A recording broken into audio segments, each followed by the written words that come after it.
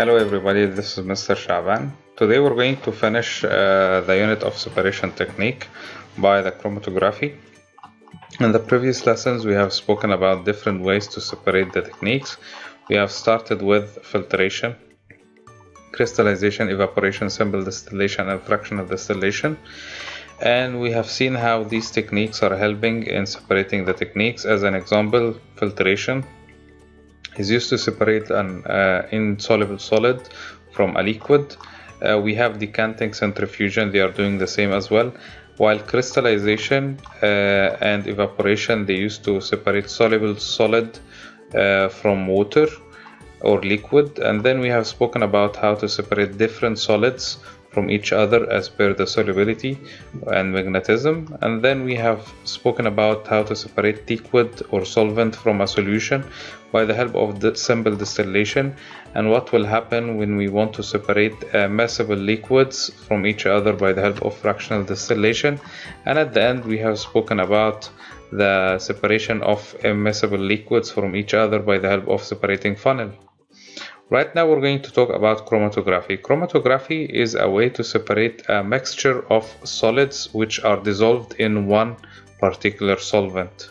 So this method can be used to separate a mixture of substances. For example, you could use it to find out how many different dyes there are in a black ink. So the main objective of today's lesson is to separate different solids which are dissolved in one particular solvent. As an example, the colors. So what we need to do is the following. First, we need to get a chromatography paper. Chromatography paper is a special paper that might look like a filter paper, but is not. It's called chromatography paper. It's going to be thicker a little bit than the normal paper. So we get this paper and then we draw at the lower part of the paper a pencil line. We draw a pencil line because this is going to be our starter point where we're going to start our experiment, and we draw it with a pencil because we don't want the pencil line to move across the paper like the inks, as I'm going to discuss it later. So we need to keep the line made up of pencil because pencil is insoluble in water, unlike the ink or the pen, which is going to be soluble in water. So we draw a pencil line and then we're going to put the mixture of dyes, or we're going to put the colors which contain different solids dissolved in a liquid. And then we place them on the line and then we write with a pencil the name of each mixture. Good. Then we're going to place the paper in a container as following. See, that's the baseline, and then we're going to place it in a beaker which contain water, and you need to make sure that the water level is underneath the pencil line. The reason why we put the water level underneath the pencil line, because if we place the water above the pencil line, the dyes are going to dissolve in the water. We don't want the dyes to dissolve inside the water, but we want the water to move up across the paper with a capillary action feature. So we don't want the water to be in the beaker, but we want the water to move across the paper. When the water moves across the paper, it's going to dissolve the dyes, as you can see, and the dye is going to move across the paper along with the water. So in chromatography process, we're going to find the following. If we have a pure substance like B, here we have only one color, we have one yellow. We don't have anything underneath it, so that's a pure substance. C, that's a pure substance, only one. D, that's a pure substance. A is a pure substance, but as you can see, X, it has different colors above each other. This means that this is a mixture while these are pure substances. So I want you to know that in this particular point we have different questions. The first one is going to ask you which one is a mixture, as we have agreed together that X is the mixture. Then he's going to ask you another question, what is the mixture is made up of? So X, which is the mixture, is made up of A, which is a pure substance, and D along with B. Why did I say so? Because we have A at the same level with one of the dyes of the X, and over here D is at the same level as one of the dyes of the X, and we have B at the same level with one of the dyes of the X. But over here C does not have any parallel point in X, so C is not making up the mixture of X. Good? That's the first question. Second question is going to ask you, why did we draw the line with a pencil? Because pencil will not dissolve in the water and is going to remain as it is, while the pen will dissolve in the water and move across the paper, and this is going to damage our experiment.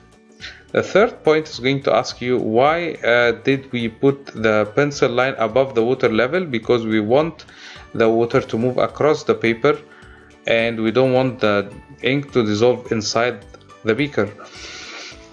These are the three different points that they are going to ask you.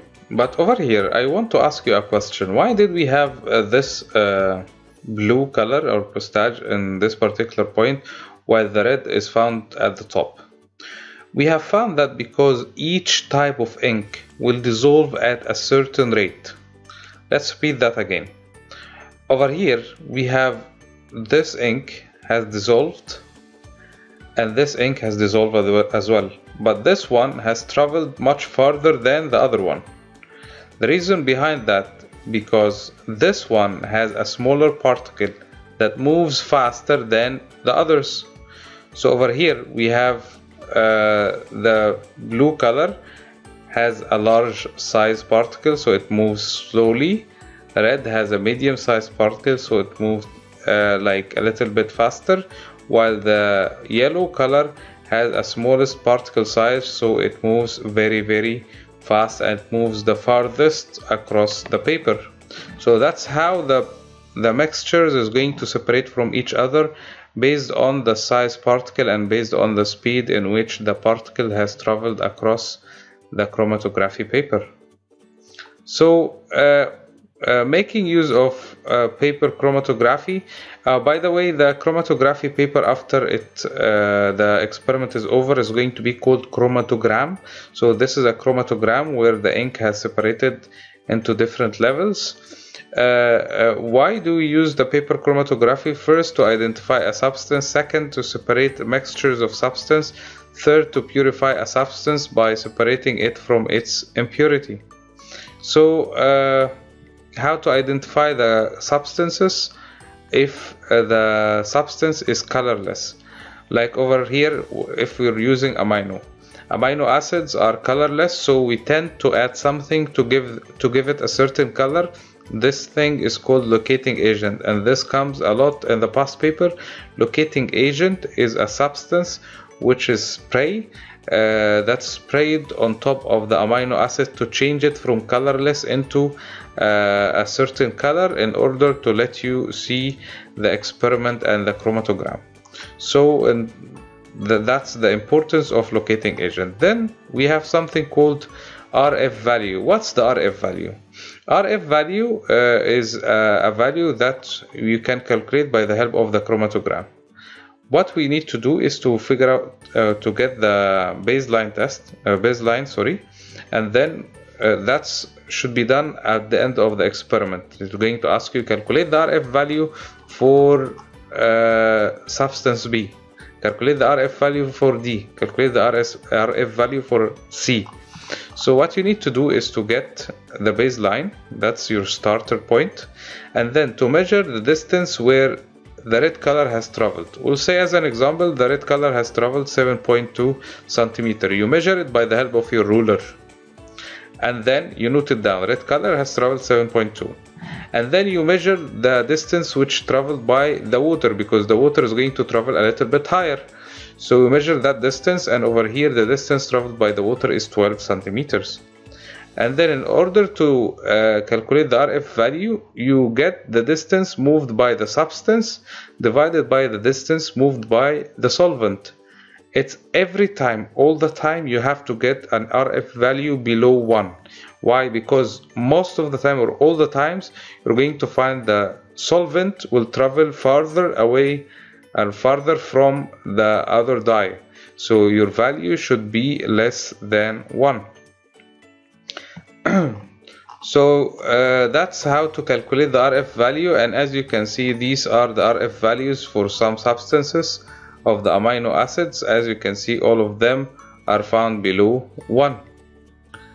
So this is how we can figure out the RF value. As you can see, in today's lesson we have spoken about chromatography, and we said chromatography is a method where we're going to use to separate different solids dissolved in one liquid, and this is based on the colors. And then we have taken how to do the chromatography and how to do the experiment. We said we get a paper, chromatography paper, we draw a pencil line, we place the dyes, we write the name of each dye with a pencil. We use a pencil because pencil will not dissolve in the water like the pen. And then you place the paper in a beaker that contains water, but you need to make sure that the water level is below the pencil line. And then we leave it for some times where the water moves across the paper to dissolve the dyes. And you're going to have different levels for each dye. If you have 2, 3, 4 colors above each other, this means you have a mixture of dyes, while one represent a pure substance. And then we have taken how to calculate the RF value. We said RF value you can calculate it by the help of dividing the distance moved by the substance by the distance moved by the solvent. You can measure the distances by the help of your ruler at the chromatogram.